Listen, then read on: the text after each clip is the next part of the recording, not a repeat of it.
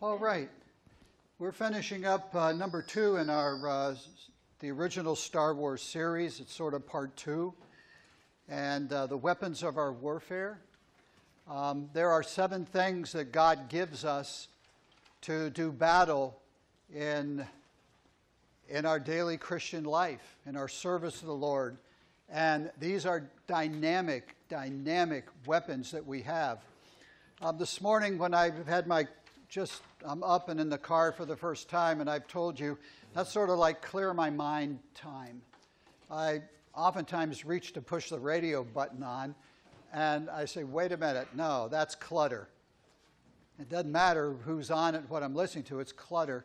And I was thinking about the weapons that God has given to us, and there was a risk that I probably have not shared with you to this point, that we look at praise as a weapon. We look at the Word of God as a weapon. And I'm going to go ahead and tell you, when I show back up in 2 weeks, it's the blood of Jesus Christ is number 3. And that's where we're going with that. And all 7 of these, I want you to understand that yes, these are weapons, but in the same time, they're all joys. Think about that a minute. Our joy and the things that we have in the Lord are the weapons that we use in the evil one. When we're joyful and praising God, Satan doesn't have our mind. When we pray and cleanse our heart and we do good in our actions and we're serving the Lord, we're defeating Satan and countering Satan, and yet we're rejoicing, and it chases him away. But a weapon that we have is rejoicing. That was our first one. Joy, rejoicing, praise, praise, praise. And the second one is the Word of God. What I'm trying to do with this lesson, I feel the Lord, that as I wrote it, that I just want to give this as ammunition to you. I want to encourage you to do something and maybe get going back to something that we all used to do. Reading the Word of God daily. Memorizing Scripture. Putting it in our hearts. And we're going to conclude with some ideas on that today. And that's the tail end of everything. So if you're brand new with us today, I am thrilled that you're here. I'm just a simple folk. Just do what I say and we'll get along. And right? That always fits in well. But just seriously, we thank the Lord for any of our visitors each week. And God bless you. And you're part of us today. And you're part of us now. And we thank the Lord for you. And to all of us that are here, God has wonderful things for us in His Word. God's got great things in the Word for us. So I want to dig into some things. Here's our memory verse, 2 Corinthians 10:4. Say it with me, please. For the weapons of our warfare are not carnal, but mighty through God to the pulling down of strongholds. The strongholds are not the Democrats or the Republicans or the public school system or the abortionists. Those are not the strongholds it's talking about there. It's talking about our minds, the things in our heads, the depression, the discouragement, we get beat up, the evil thoughts we have, lewd thoughts, issues that we do, things that we get in our mind, the clutter we get there that we can't see our way out, we box ourselves in, and it becomes strongholds. Satan gets a foothold in our mind, and we can't get rid of it. And that's what this verse is all about in our series. The power of the Word of God. If you just pulled the lesson sheet, we're over on how far are we? About page 3, 4, 3? No, you just have to count. 3? 3. Get over in page 3 or 4 and find Hebrews 4:12. For the Word of God is alive and active, sharper than any two-edged sword. It penetrates even to the dividing of soul and spirit, joints and marrow, and it judges the thoughts and the attitudes of the heart. All right, you should have this little grid past that verse, and that takes up some more space so that you probably can find it a little quicker. Those are the Greek words, or the English words that we have, and that is the Greek or the original language translated out. And so when we have back here, the Word of God is alive, and active and sharper than a two-edged sword. Here's what it's talking about. When you see the word quick back there, it means it's alive and breathing. The Word of God is a living thing. And you find that out. Just read it. Just listen to the preaching of it today. In the message, isn't Pastor Chad he's just like us. He's real easy. He's easy to understand. He doesn't get complex. He's where the rubber meets the road in our lives. And you could tell when he's sharing Scripture, it became alive. And that's what it'll do. Whether you hear it preaching or taught, or you get in a Bible study, or you're praying and you remember Scripture, you read it, things are going to come out. The word powerful means, the Greek word there is energase. Do you see the word, some sort of word up front there on energy.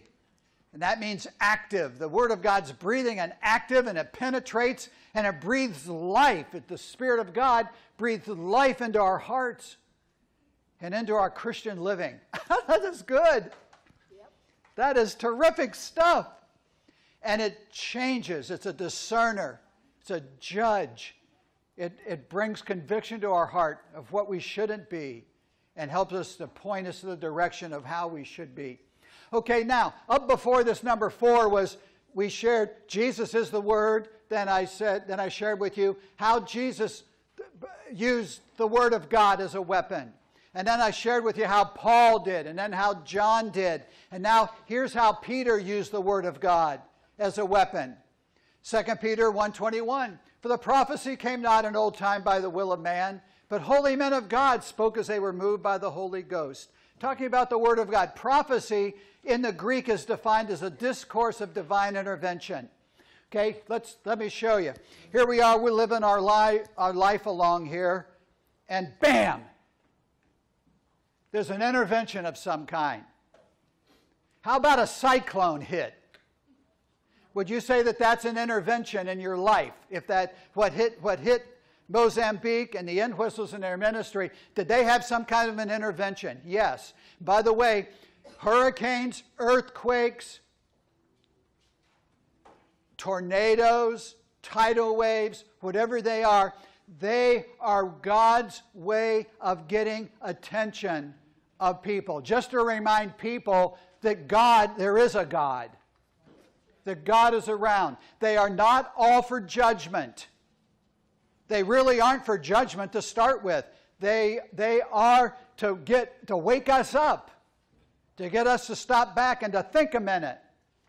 Okay, now when God says the Word of God, when you get and you're living your life along here and you get into the Word of God and all of a sudden, bam, there's an intervention from God into your life, it can shift your course real quick. It can get your attention. It can touch your heart. It can soothe your soul. It can change your life. God's Word has that way of doing it. Reason it's not happening? We ain't reading it. Reason it's not happening? We're not looking for it.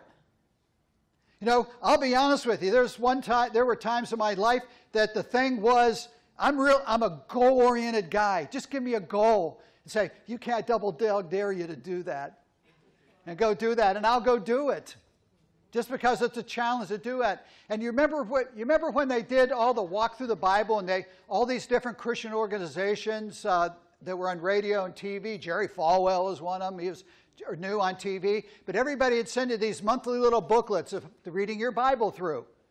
And you got it ahead of time. You opened it up January, and you read it through, and it had short little commentaries. Great. And then they'd send it. There's always the envelope, send the money back. But then and they had some cool stuff in there. And so the goal was for me that I said, you know what? It's been a couple years since I've read the Bible from beginning to end in 1 year.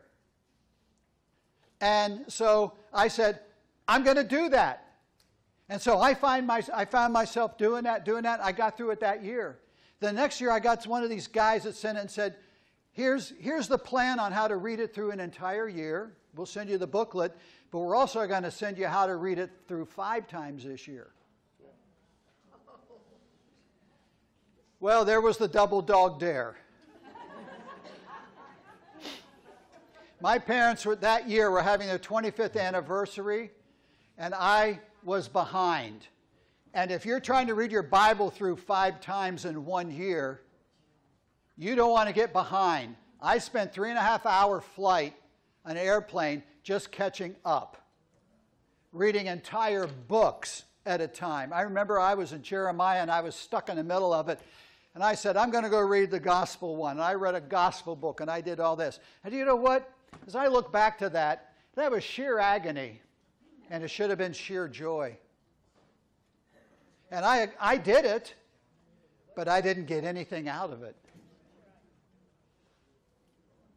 Because I was more interested in making the goal than what did God have for me. And I don't know, I didn't resubscribe to that guy. I don't even know who it was. I don't want to know who had put read your Bible through 5. I want to know if he read it through.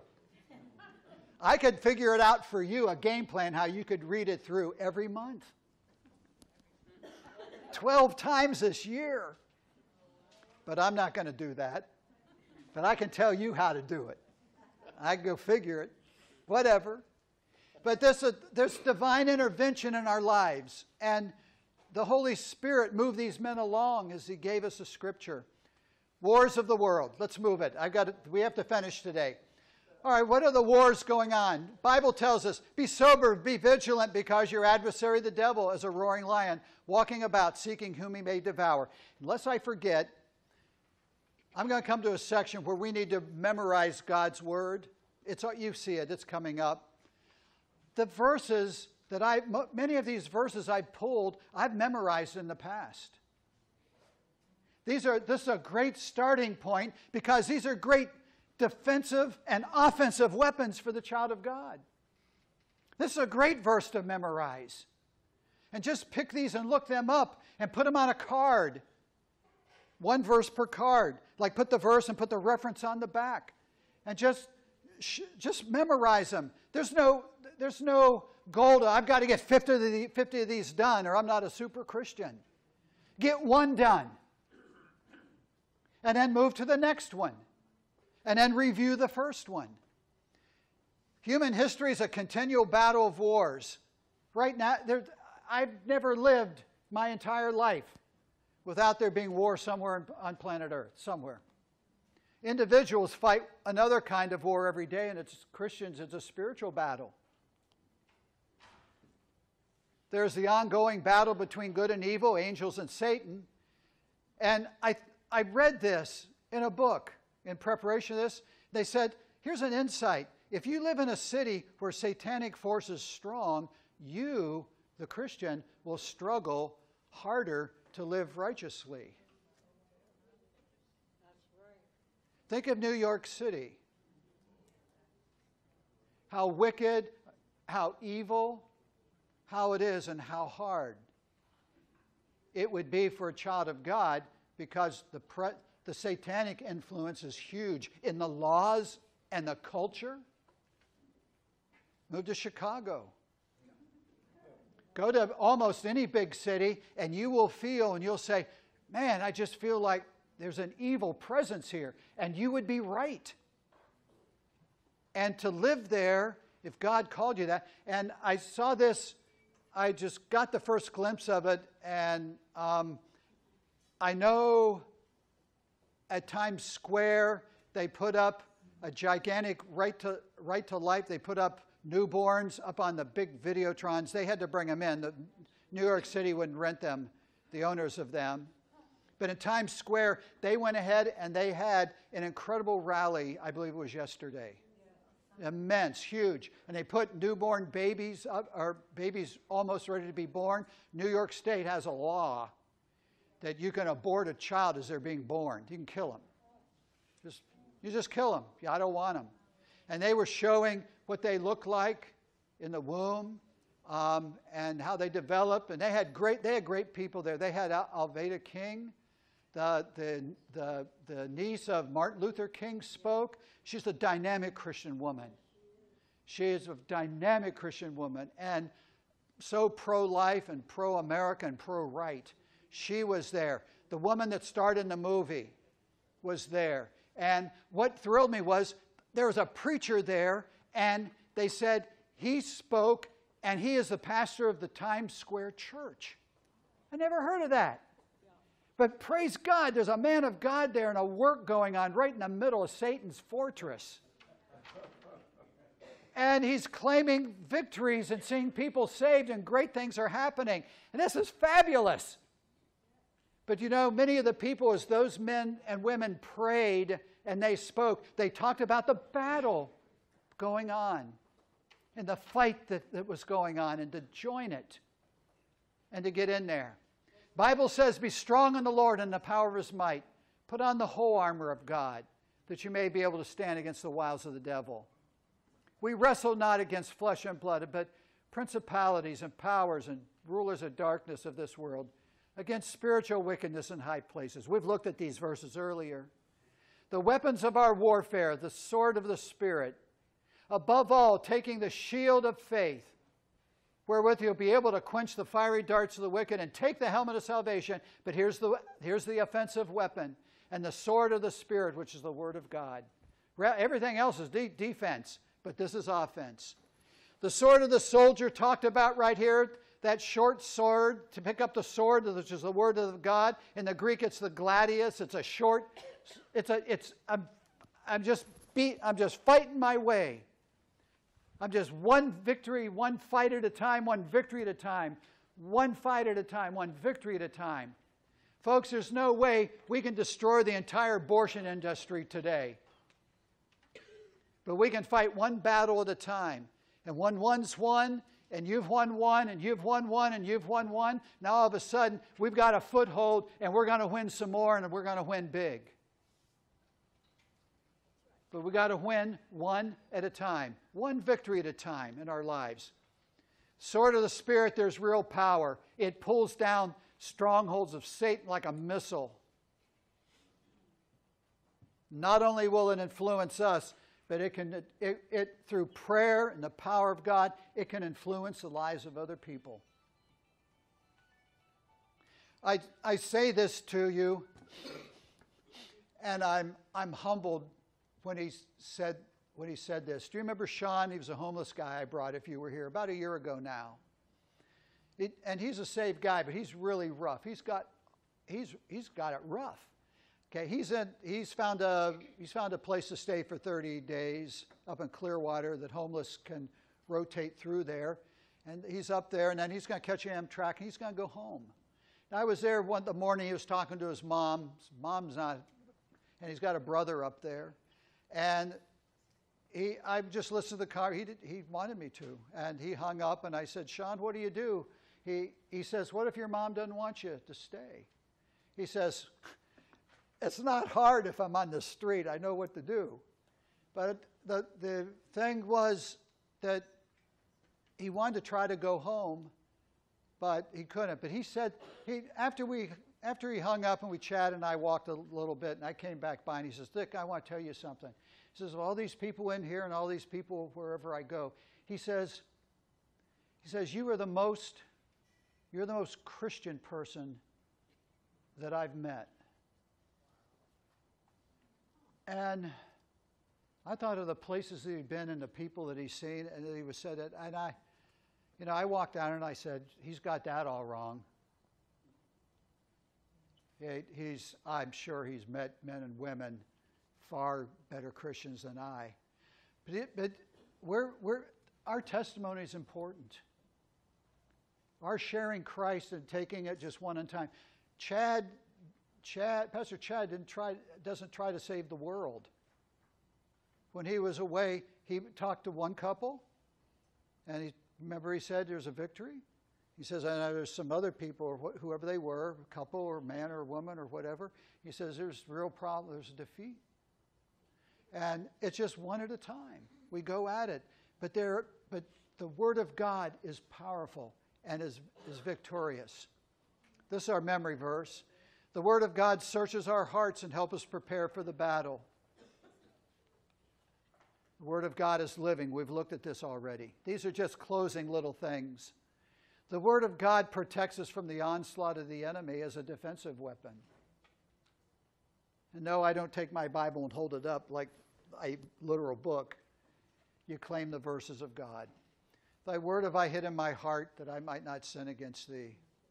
The word of God is eternal. Jesus said, heaven and earth will pass away, but my word won't. These are all great memory verses. People need to hear these. The lost need to hear these verses. You will be called, you will be questioned, and a question will come your way in your Christian life if you get out into the world, into the culture, and they will ask you questions, and bam, these verses will come to your mind. Memorize them. Okay. It's just a verse. The Word of God searches our hearts and helps us. It pulls down strongholds.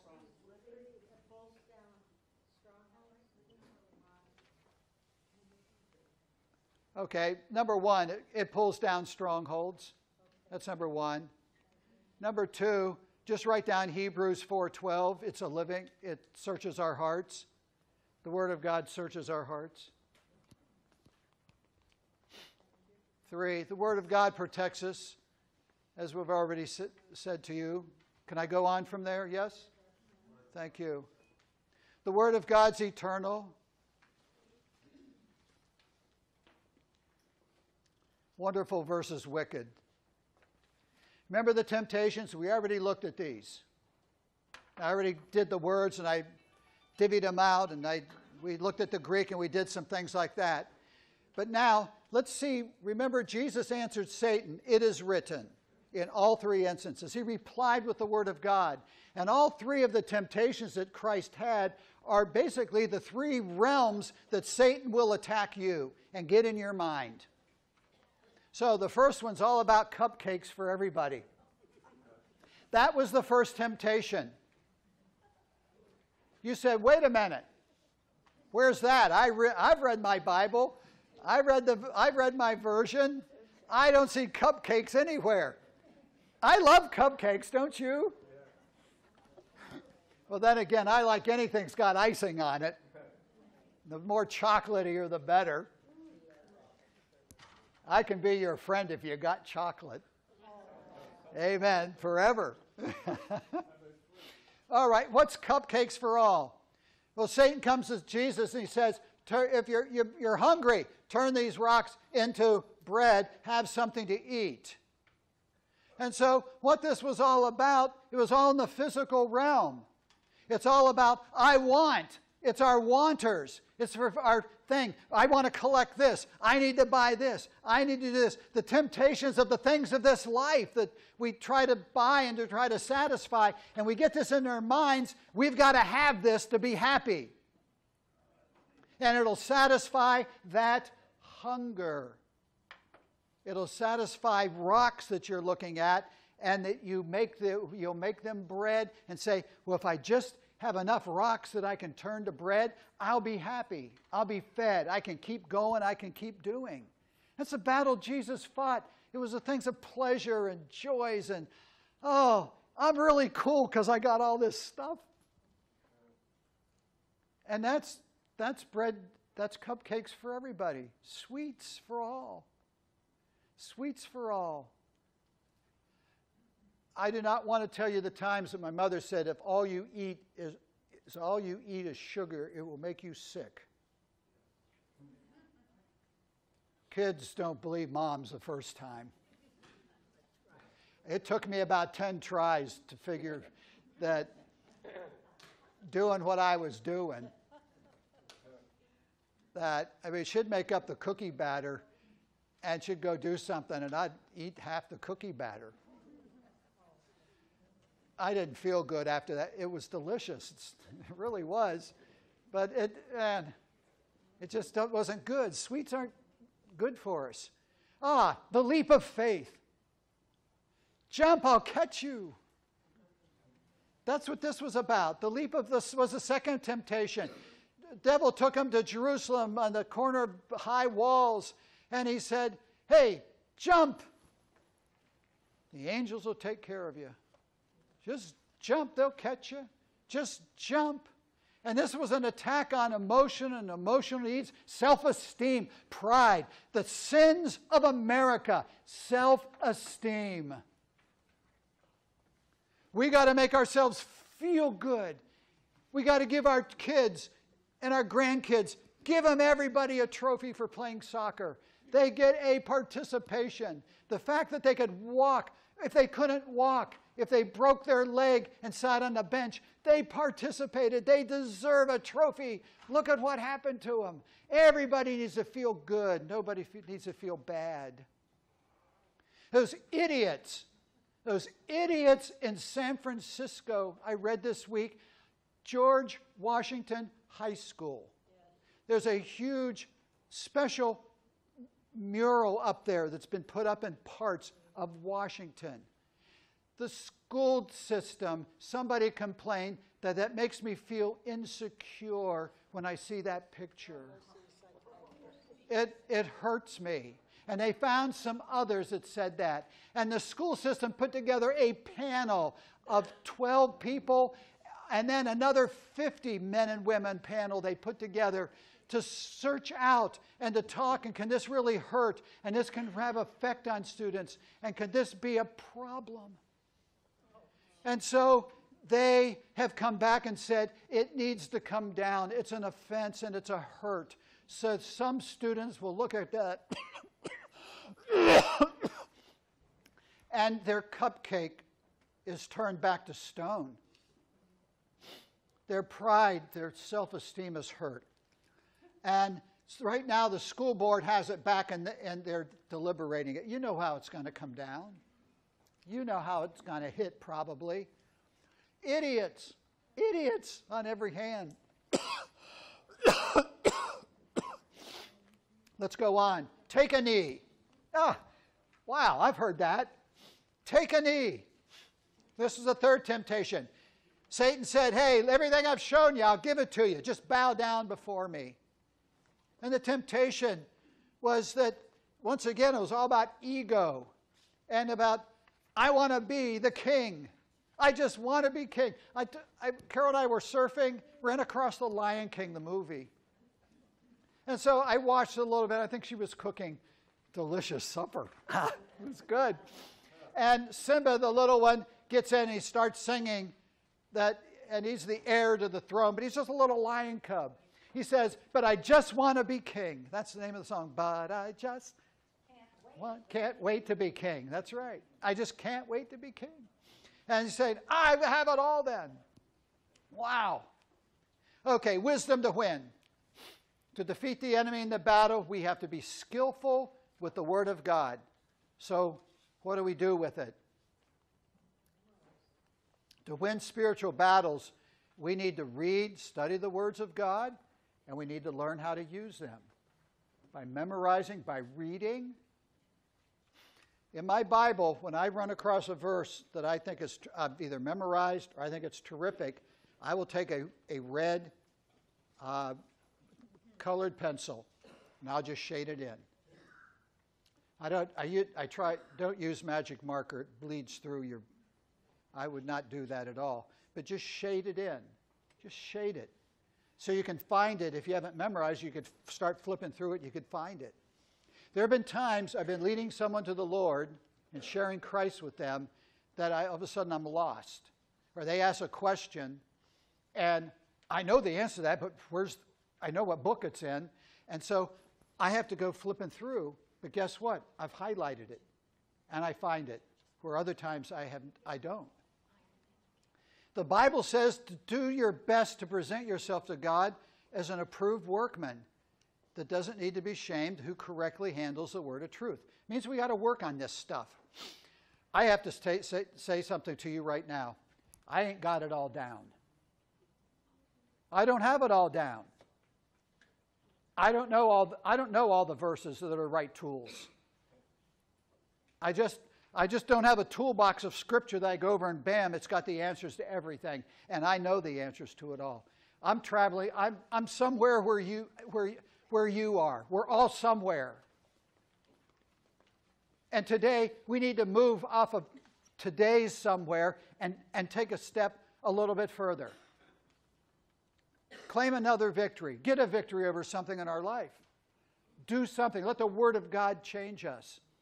Now, Carol put this together. So, this is hers.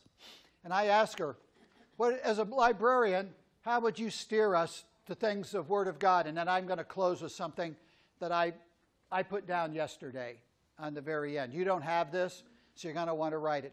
Okay, so first of all, read through your Bible. And that's one of the things I'll just go ahead and add some of the stuff I've said. Read through your Bible. You don't have to read through it in a solid year, but you could get online and you can find a reading program that you started today, and in 1 year from today, you could finish the Word of God. If you read 5 chapters a day, you'd finish it a little early. That I could say to you. But you need to read it, and those guides are available in bookstores. Our library would have things. Just go in and sit down in a reference area of our church library, and you'd find some neat stuff there. There's some really good stuff. Read individual books intensely. See, if you're reading the Bible through, you sort of you've got to read your 4 or 5 chapters a day, whatever's assigned. But you can read it through and don't have to feel you got to do it in a year. Just start reading it. And I'll come back and comment on that in a bit. Read individual books in the Bible. If you're new at this, do not start in Revelation, please. Because you'll be on the phone to me or emailing me. Don't go there. If you're brand new at this, read John. Just read John. Get to know Jesus in John. Just read John. Get to know Jesus. And go slow. And get to know Jesus. But find a book. If you're further along in the Christian faith, you say, well, I haven't read that book. Sit down and just go slowly and just read it and stop. And think about it verse to verse and say, okay, first of all, do I understand this? Number 2, Lord, what do I do with it? And you might not hear anything. You might need to read the whole chapter before you get a picture. And let God's Word speak to you. Plan your Bible reading to include certain books.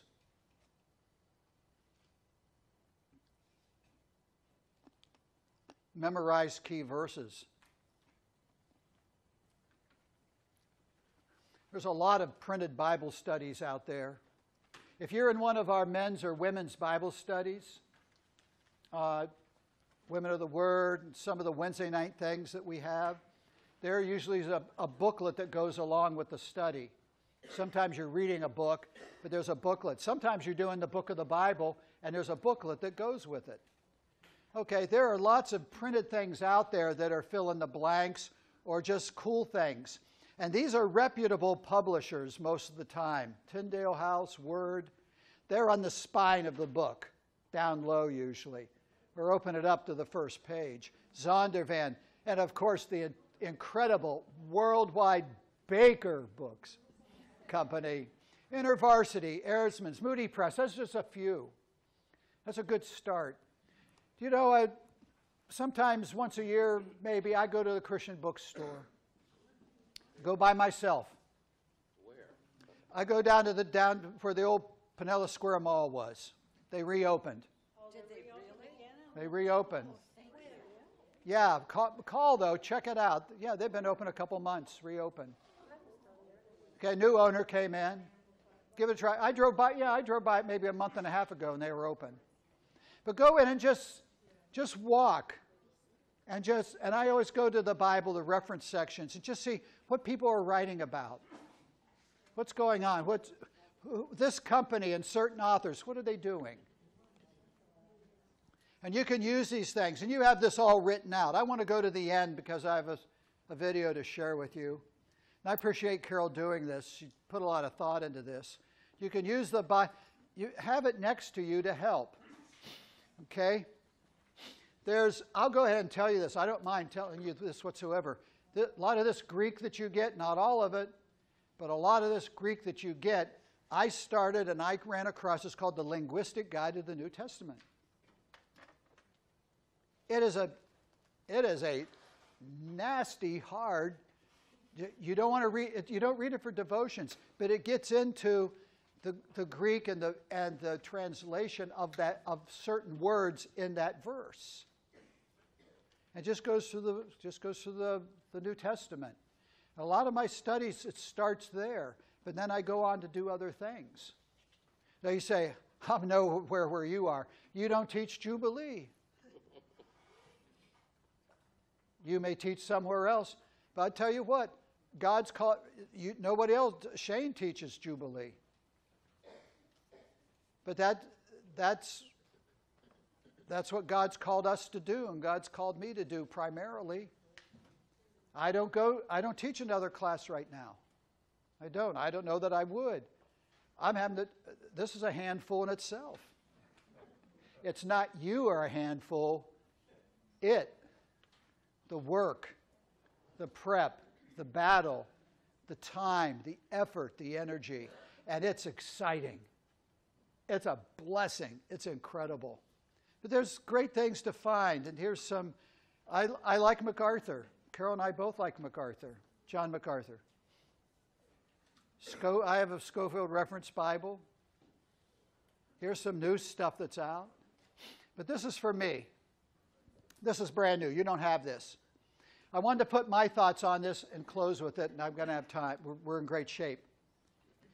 Every day, if you're not doing anything, you want some direction, you what to do. Every day, read one psalm, read one proverb, and read one chapter out of the book of Acts. Or on the first day, read a psalm. The second day, read Proverbs 1. And the third day, read Acts 1. Then you're back into the cycle on the 4th, 5th, and 6th of the month, or the time period, and just rotate. But if you do this, if you read Psalms, I read a psalm so that I learn how to get along with God. Think about it. What's Psalms about? David wrote most of them. Lord, I love you. I pray. How could he say that? Because in the Psalms, God says, I love you.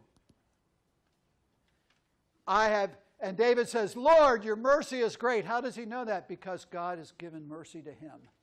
And he read it, and he sees that. It's a father to a son speaking. It's our Heavenly Father to his sons and daughters, you and me's, that he speaks to us and shares. And we get to know God, and we get to know how to praise him and worship him and the things of God. You'll get to know God better. Number 2, read the Proverbs.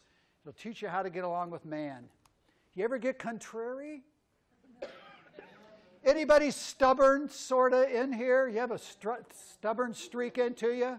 Anybody here says, I'm going to do what I want to do when I want to do it? And how you want to do it. Amen? I'll tell you this. I understand aging all of a sudden, that I'll tell you, I get to the point. I met a pastor who's younger than me, and he was 65 or something. And I said, you say some really tough stuff. And I said, can I use this word? I'll use the word, you get an attitude and about you, and you just keep going. And he says, I've reached the point of my life, nobody can hurt me. And I'm thinking, that's sad that he got to that point that he just says, fine, I'm going to be how I am, and I'm not going to change. They can like me or lump me. They can take it or they can leave it.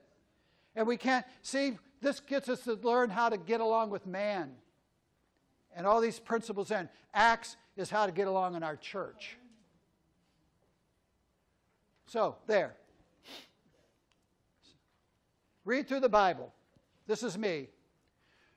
If you're going to read this, I would suggest this just as a rethink for everything. And this is for somebody that you are Dr. Fahrenheit. Because you've been to Bible college and seminary and cemetery, and you've been to all that stuff. And you know all of it. And you got Hebrew and Greek and Aramaic oozing out of your pockets and your purse. Okay, you got it all. Or you're here today and say, I don't know nothing. Okay? Get your Bible out and start at Genesis 1:1. And start reading and write down on a sheet of paper and write down the verses, just the reference of the verses you've memorized. Shade them in red colored pencil, or any color you want. And go on. Write down every verse you'd like to memorize and come back to. God will speak to your heart. It won't be the whole book. It might be a dozen. In some other books, it'll be more. In others, maybe nothing, or one or two. But write down every verse you'd like to memorize just on the side, and you're going to come back to it. Or you're going to start one that day and work on that. Number 3, on another sheet of paper, write down the verses or the sections you just don't get. And now what can you do about that? You can pray that the Holy Spirit leads you, or you can ask somebody. Now, in doing so, what is happening if I have to come and I have to come to Shanholzer's and say, hey, I need some advice from you too. This verse is bothering me. What do you think? They're going to sit down, they're going to open the Word of God, or I am with them, and we're going to start sharing the Word of God, and we're going to start growing together. And all of a sudden, growing isn't just what I do with the book. It's what we do really as a group. I get lots of I have one guy that sends me questions all the time. He's a pastor. He says, what do I do? What do we do this? And here I'll have a verse. He'll say, explain. Shane will send me a question, say, what's your take on this verse?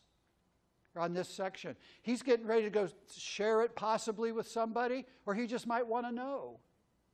And I have no problem, because sometimes I don't have the answer at my hands. And I'm saying, good grief, he's writing that to me. I've got to look cool in his eyes. I better find a good answer. And so it makes me scramble with the Word of God. And sometimes there's discussion back and forth on the internet. Sometimes there's not. Sometimes we talk verbally. But all of a sudden now the Word of God is being spoken, and there's interaction, and the Word of God is at work in our lives. Now, I'm a simple person, and this is pretty simple. You don't look at it saying, I've got to go through that whole book. No, you don't. You have to go through Genesis 1:1. Then guess what? That's a victory. Go to verse 2. Go to verse 3. And at your own speed, go through the Word of God and let it live again, or live in your life for the first time. Amen. Amen. The Word of God is quick and powerful and sharper than any two-edged sword. And it will pierce. Lord Jesus, you are wonderful. Thank you for your Word.